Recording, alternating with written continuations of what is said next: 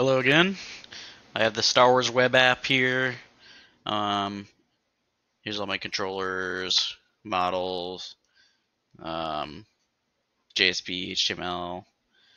There's some extra ones because I was going a certain direction with something and decided to change course.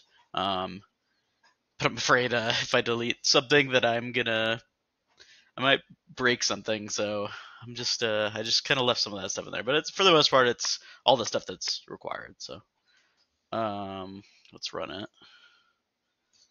Run. And here we have this. We can put Darth Vader, lightsaber color red, affiliation Sith, add Force user. Oh yeah, I already had these in from earlier, so we can delete this one. Um, Name, lightsaber color, affiliation.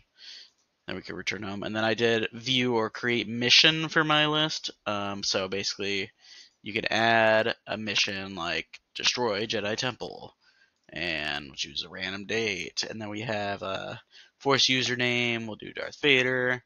And then we have select tasks here, which if I could go in and add, make it so like a specific task for destroying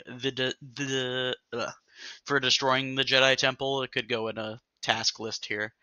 But yeah, then create mission. And then now we have destroy Jedi Temple, mission date this, Force user Darth Vader. Now we can go edit, and let's say we want this to be Obi-Wan.